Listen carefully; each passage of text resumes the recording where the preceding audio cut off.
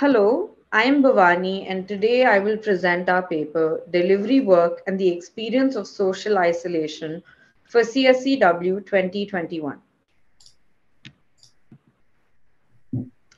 To begin with, it is important to understand the context of delivery work in India. At a macro level, gig work platforms have created over 2 million jobs since 2014. This combined with the unprecedented unemployment rates and the rising informality of work in the country has poised such platforms as a crucial part of the economy. It has changed urban life in India, catering to the needs of middle and upper middle class consumers. There are also growing variations of delivery services for medication, groceries, food, and personal concierge services. Therefore, our focus is on delivery work with location based labor. This physical requirement creates unique challenges that adds to our study of social isolation. Delivery work also varies from other platform work due to the use of public spaces and last mile connectivity for task completion. Hence, the paper addresses the question: how do delivery workers experience and respond to social isolation as a result of their work? To collect this data, we conducted 21 interviews with delivery workers. We recruited participants at three common food pickup spots known as cloud kitchens. The interviews lasted roughly 30 minutes, and unfortunately, due to COVID, fieldwork was halted and six participants had telephonic interviews.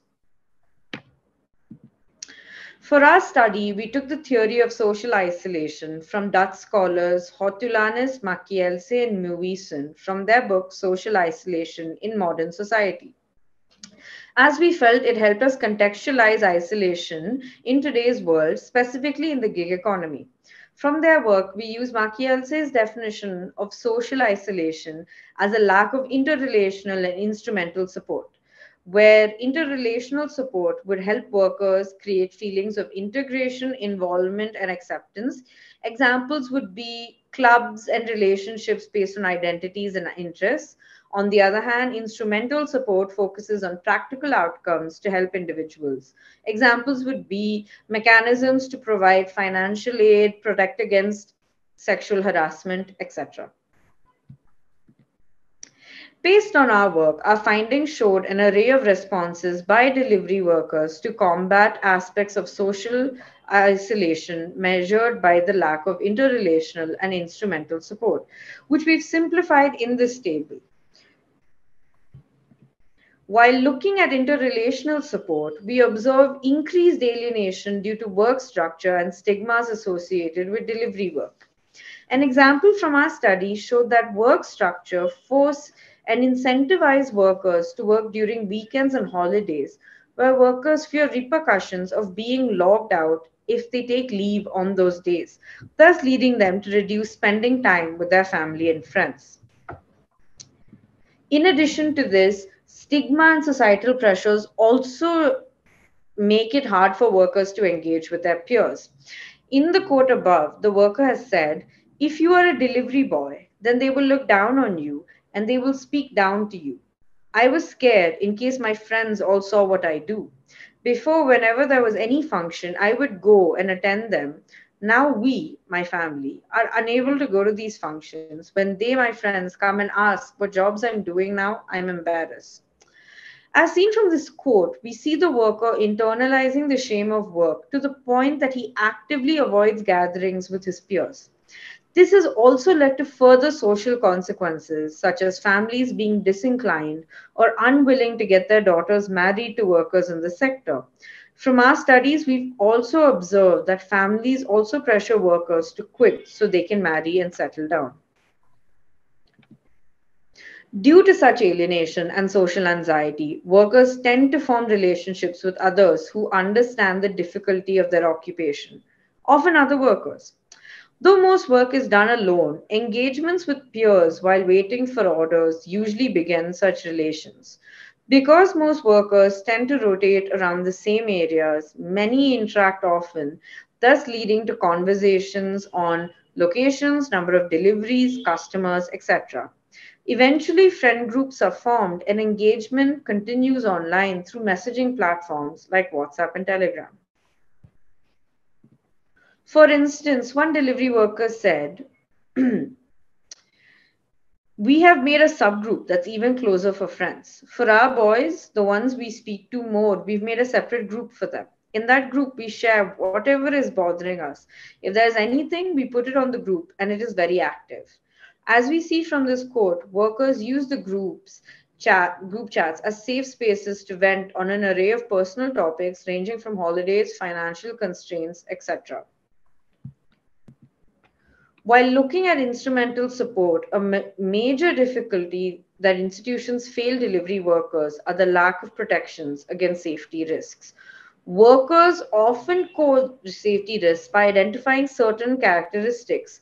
A fake order is defined by those that pay through the cash on delivery option, with the drop location seen in a secluded location.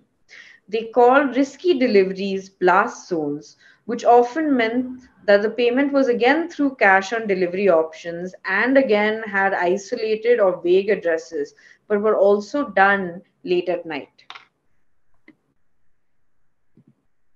For instance, one delivery worker said, right, that most of our friends have lost their phones. They got beaten up. So these kinds of things are there, but our customer support at night time, they don't respond. From the quote above, we see that such instances often lead to physical harm, stealing of their phones, which is their main source of income. The quote also highlights that in these moments, workers are given no support by the platforms. As mentioned earlier, most workers do their jobs alone, often juggling multiple physical hardships while also being easily identifiable due to institutionally mandated uniforms and packaging, as we see in the image above, thus making them easy targets for such safety risks as well. When talking to workers, no additional safety mechanisms were put in place by the platforms.